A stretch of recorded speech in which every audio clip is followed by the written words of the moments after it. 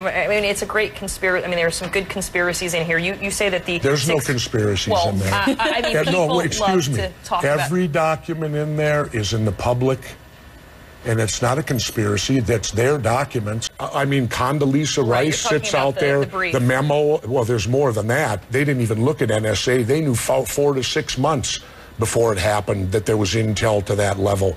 And Condoleezza Rice sits out there and said, we had no idea they were going to fly planes into buildings. Excuse me, the memo said it. August 6th, you can't read? You know, and there are so many questions that I have. They can debunk me, but just answer my questions. Nobody answers your questions. You're not allowed to talk about 9/11, let alone question it. And now, of course, if you want to get modern, we're going to have this trial. Well, what these? You're talking about the trial of Sheikh Mohammed. A military tribunal. They're not military. Why are they being tried by the military? That was a murder that took place in New York. That's right, but it would be the equivalent of trying the Hells Angels. Republicans did not allow that. I mean, even people who supported Obama, like Senator Schumer, said this trial cannot take place in New York City. Why? So they really didn't have an option here. Why? Well, there are safety concerns about it. I mean, there was a ton of reasons why. Well, so you're satisfied with a military tribunal, which is different than a regular trial. It'll be done behind closed doors, so we'll never hear the evidence except what they want to tell us. And they'll just simply execute these guys and say, okay, we did our job. What is the alternative? What How do you about want this? To happen? Let me sit on the tribunal. I'll volunteer. I want to hear the evidence. I want to hear evidence. The admitted mastermind of 9/11. I mean, they're going to wait a minute. Admitted. They may plead guilty. Excuse me. They were waterboarded 173 times. I've been waterboarded. I've been waterboarded in SEER school as a Navy SEAL. It is torture. I'll tell you this. Any one of you were waterboarded, you'd confess to it too. Because that's why they don't allow torture by the police. Because any torture is inadmissible in court. Because when you're being tortured, you will say whatever is required to stop the torture. And we are now a country who tortures. It's enhanced interrogation. Because Dick Cheney makes up a new word? No, but the CIA told him that word. That's say, we need to get Sheikh Mohammed It's torture, my friend. And I've had it done. Have you been waterboarded? What? Do you want me to? Have you been waterboarded? Yeah, get waterboarded, and then we'll ask you. Let me waterboard you. I'm not blowing up America. I'm not trying to destroy this country. I'm not trying to fight against democracy everywhere we go. These people Neither are they. These are the people that cut off Danny Pearl's head, and you're worried about their welfare. No, I'm not worried about their welfare. I'm worried about what our country stands for. Are you afraid of getting them radical? I'm worried about what this our country. Well, where's it going to end? We have to end when they're dead. Really? Yeah. Well, how when come Al-Qaeda loses, when they decided their philosophy. Have you enlisted, or are you just talking? No, am I just talking? You want me to enlist? Yeah. You don't like our armed forces? Go walk the walk. Don't talk the talk. So wait a second. Let me a coward. Because I'm not you calling me a coward. Young man, I've done things that would make the hair on the back of your neck stand up. By what? You cannot insult me into thinking you're going to get something out of me by calling me a coward. Well, suggesting my track record, nobody goes through buds and is a coward. George Bush inherited a recession. George Bush inherited the negative. No, he Let did me finish. Not. Yes, he. Oh, yes, he did. Wait a minute. Oh, yes, he did. And the negative impact of 9/11. All right. You're telling me that the United States was better off after George Bush or before him? After. Oh, my God. How can you make that statement? I just did. And I'll tell you why. Well, I don't even need to talk to you about it. Listen, it's not about Republicans. It's ridiculous. The fact is that like Ralph Nader said, we're a two-party dictatorship. But, you know, Jesse, I understand you spend about half your, you once told me you spent about half your time in Mexico. I even heard, by the way, is it true that you're thinking of becoming a Mexican citizen? Yeah, but I'm not giving up my U.S. citizenship. Okay, so you have dual citizenship. No. Because I know Mexico, I do know Mexico pretty well. I didn't live there as you did, but I spent 12 years covering it for the Journal. So, and that, talk about a country that is festooned with laws from one end of the border. Their Constitution, by the way, was started in the 1920s. It's a lot younger than ours, but they already have over 1,000 amendments to their Constitution. Well, in other words, they have so many laws there that nobody adheres to any single one of them. Well, pretty much. I never see any problem with government. That's why I'm down there. Government leaves me alone. But let me explain something. They actually do a lot of stuff better than we do. It's embarrassing. Like, for example? First of all, their president serves 1 6-year term. Right. I wish we would switch to that. Another thing, our property taxes, we penalize good behavior and reward bad. Case in point, if you buy a home and fix it up, how are you rewarded? You pay more. Well, you know how it works in Mexico? Your property taxes are due in March. If you pay them in January... Jesse, look, wait, let me finish. Okay, quickly. All right, if you pay them in January, they knock off 20%. Right. If you pay them in February, they knock off 10%. But Jesse, March is normal, better than us. I get you, Jesse, but my point is that there is a sense of lawlessness. Because they have so many laws, and because the people don't give a damn about the laws, because they don't adhere to them. There's no one there to enforce them. Oh, come on, Jesse, there certainly is, and they where are mostly I live, corrupt. I don't see it. Maybe not where you live. You live in there? Baja, California, but if you live in Mexico City, if you live in Monterrey, if you live in San Miguel de Allende, one of the big places down there, you're going to have to deal with a lot of corrupt officials who at any moment could accuse you of something, and the only way you can get out of it is by paying a little more detail, a little bribe. Gee, it sounds like the United States today. Well, in the United States, they don't call them bribes. They call them tax assessments or extra charge for this or extra charge. My point is that to a certain extent, violate our Constitution. Hold on. Jesse, there is a difference. We do have a sense of rule of law here, and I admit it is being squashed over the past few years, but we do have a rule of law here that they do not have in Mexico. And that's why I like being down there, more freedom. Well, freedom if you can pay for it. If you can't pay for it, you can end up in a lot of trouble. Nobody bothers me. Well, I wouldn't if I was down there either. In a free country, when telling the truth, you can get charged for treason, we're in big trouble. Even if you've stolen the information? The stolen information. Excuse me. We all pay taxes. All that information is paid for by my tax dollars. On my TV show this year, Conspiracy Theories, we had a confession. To the murder of John. We had a confession. The whole truth about what happened to John Kennedy. But we had a confession. E. Howard Hunt confessed to his son, St. John Hunt, on his deathbed. He said it was called The Big Event. He was on the fringes of it. He named who it was. It was William Harvey, who at that time was head of the CIA's assassination team, and David Sanchez Morales. And he is also famous for something else. You know what? He killed Che Guevara in Bolivia in 1967, where they put Che against the wall and executed him. And Sanchez used to wear Guevara's Rolex for a trophy. People are eating their Cheerios this morning and they're going, Jesse Ventura.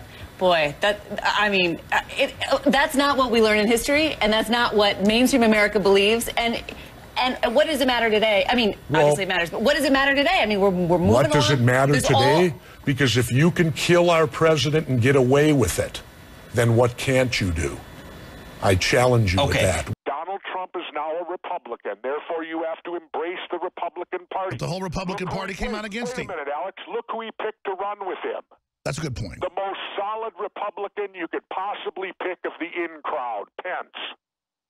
I don't know if he's like a rhino, that'd be Paul Ryan, I think would be the biggest in-crowd guy. Well, Pence is right there with him. He's just a governor. That's the difference. Ryan's on the national scale. Pence is at the state level. Pence is as far right as you can get. He's another one of these guys that wants to, he's opposed. Well, let me ask you this then. Why is the establishment... all these social issues. He's a typical Republican that wants to be in your bedroom. But then Trump comes out and says we need to, have equal rights for gays and lesbians in his main speech. So that's Trump. Well, again, like I said, he still embraced the Republican. But even the Washington Post said, Hillary Sanders is not an independent. Bernie Sanders is a Democrat. So you got the Democrats and Republicans deciding who gets to debate. No, that's why I brought it up. I mean, that's the proverbial fox in the hen house. Yes, but I agree with you. But look at how the Republican Party pulled out all the stops and tried to steal the nomination from Trump. He fought back. They failed. I see it more as an insurrection, a populist movement taking over the Republicans, at least until he brought Pence in. That was just to stop the Republicans from trying to totally overthrow him. But I get your point. He does a lot of great things and then does some bad things. But look at how the big money's giving him no money. We've never seen this in 50, 60 years, the Republican nominee getting no money from big interest. That is a big plus for Donald Trump. I mean, come on, Governor Ventura, give it to him. Well, certainly that's a plus for him. But I noticed that he's still going to big popular Republican fundraisers, though, isn't he? Well, he's going like to the $5,000 plate. Wait, I don't buy for an instant he's not getting supported by Republican money. He's not getting the Koch brothers. He's not getting the big super PACs. Why would he be going to no big pharma if he wasn't getting money? I mean, he's flying into places like Austin and Dallas and stuff, and it's $1,000, $2,000, $3,000 a plate. That's not establishment people. That's pretty grassroots. He's not getting any big pharma, any big Wall Street. Some of this stuff isn't grassroots either. A lot of it is. The point is that the power structure is giving most of this money to Hillary. But Alex, you and I will beg to differ. You can vote for Trump. I'll vote for Gary Johnson. I'll say this, 800-259-9231, 800-259-9231. Quick questions for former Minnesota Governor Jesse Ventura. We cover a few different things on 9/11. This isn't conspiracy stuff. We also cover the wait. Our people need to know, are you saying that planes didn't fly into the building, or that our government knew they were going to fly into the building? They either knew, they either participated, or the biggest buffoons that ever ran our country. It's one or the other. Well, why is it that no one ever thought of storming a cockpit with a box cutter and threatening a pilot? I mean, just no one that had ever done that before. Is that outlandish? Well, let's go to document 47, where the government talks about Building 7 and admits it went down in free fall. Well, free fall means it was demoed. That's just another word because it defies physics. The only way a building can fall in free fall is to remove all resistance. Governor, I was there. And so therefore, all resistance I watched the plane fly into the building. The second plane. No, Building 7 didn't have a plane. Allow me to finish. I watched the buildings burn for 104 minutes. I watched them come down, Governor, and I waited and we waited, and everyone wanted to know what was going to happen with Building 7. Everyone down there, we were all down there wondering, is 7 coming down? There was a rumor that the Brooks Brothers building was going to come down too. If you know anything about the World Trade Center, underneath the World Trade Center was cavernous. It was a mall. You could walk literally between all the buildings. So when the pile came down, it took the structural integrity out of the bottom of 7 and Brooks Brothers and the other one. It escapes me right now. It still wouldn't fall free fall. Because that defies physics. Free fall means it's like it fell as fast as me jumping out of an airplane before I pull my chute. Of course, no you would resistance. fall the same rate as a bowling ball out of the airplane or a hockey out of the airplane. Then you're arguing against physics, my friend, and you can't do it. Listen, I've heard you say that you think that there's no chance for steel to melt with jet fuel because it's so close to kerosene's burning. It takes 3,000 degrees to turn steel into liquid. 3,000. To melt it, but you don't have to turn it into Eric. It doesn't have to turn It's called a false flag operation. Fall. Just like the Gulf of Tonkin incident, when they told us we were attacked and they put us into the Vietnam War, and lo and behold, it was a lie. It never happened. What's the theory, Governor? Why would the government is a theory? Why would George Bush allow go ask them 3,000 people to die? Go ask them. Well, why would they allow? Why would they allow 58,000 of us to die in Vietnam? I'm not asking you. I'm asking about this incident. Oh, you don't want to talk about other No, I don't. Other because false this is about 9/11, which I'm very near and dear to, very close. So I lost a lot of friends there. Really? I want to know why you think my government would allow something like that to happen. Have policemen, firemen, traders, moms, dads, Muslims. Why would they allow that to happen? For what reason? What's the motive? Money. I need more than money. Give me more. What do you mean money? Wars. All wars, almost every war has started with a false flag operation. Look at history, read it, or you're doomed to repeat it. Okay, so let me ask you this. Where's Obama on this? He's leaving Gitmo open. Yeah, I'm angry. The trial should be open so I can have my questions answered, and then I can agree with you. So is Obama in on this conspiracy, too? No, come on. Well, I want to know. You guys this book is based on government documents. That's what's in this book. My question is this, No. Let's talk about my book. These are all government documents that we have discovered. We have printed them as a whole. The people can read the book, read the documents, and come to their own conclusion. And it covers a whole lot more than just 9/11. Are they secret documents? No, they're all in the public forum. So they're not. What are they hiding then? You're compiling them. Yeah, because you guys won't. Do you ever bring up? See, that's how come the mainstream media won't touch any of this. I don't believe you believe that. You don't honestly think Dick Cheney knew it was going to happen. You can't do. Do you really believe, rational. Piers? It's not irrational. I said it's not rational. Excuse me. Do you really believe that evil people can't be in charge of governments? If you do, go talk to the Germans. They know a little about that evil people can get in charge. The governments are run by people. People can be bad. So Dick Cheney is involved, Ashcroft's involved, all these people got together and planned 9. Come on, it's madness. Oh, that's madness. But you'll fully accept that 19 Islamic radicals armed with box cutters taking orders from a guy in a cave in Afghanistan could defeat our multi-billion-dollar air defense system, which the Russians couldn't do. Jesse, that's exactly what happened. That's exactly what happened. Really? Unfortunately, they exposed a massive flaw in Homeland Security. And what was it? The flaw was that these guys had been training and often aiming to go one way, aiming to land planes in a certain manner. In fact, not even land them. Wanted to take off but not land. All these were clues that this was a weird set of circumstances. I'm afraid that's exactly what happened. And the trouble with being a conspiracy theorist, I've got great respect for you, and your book's very readable. The problem is, once you start buying into these theories, you never stop. And with the internet these days, there's a theory about everything. Yeah. Do you believe Princess Diana was murdered? No, I don't look into that. Well, what do you think? I don't know. I haven't studied it. Isn't the tendency of a conspiracy theory it breeds other conspiracies? No. I only go into things I study. I've studied 9/11 for 3.5 years now. And it's my expert opinion. As a demolition expert, I was trained by the best the U.S. government has. I served 3 years on Underwater Demolition Team 12. 2 years I was attached to SEAL Team 1. And when I look at the buildings and how they fall and the way they fell, they couldn't have come down without being assisted in some manner. And then I counter... You don't believe when two large planes hit the World Trade Center, hit both towers, and they explode, that couldn't bring down 2 buildings? No. And that the debris couldn't bring down a 3rd building? The Empire State Building was hit by a plane and it didn't collapse. It was a tiny plane that hit the Empire State Building. No, it wasn't. Yes, it was. Tiny. Well, the World Trade Center buildings were tested against Boeing 707s, which are bigger than the planes that hit. Well, and the way it was designed, if it was punctured, it was like a screen door. It would cause damage right where the hit was, but this uniform collapse. And then when you look at the powder, if it collapsed, it would collapse in big chunks. Jesse, Then I was at the site 2 weeks after it happened with Governor Pataki, right? And they had to cease digging that day. You know why? They were finding pockets of molten liquid metal underneath.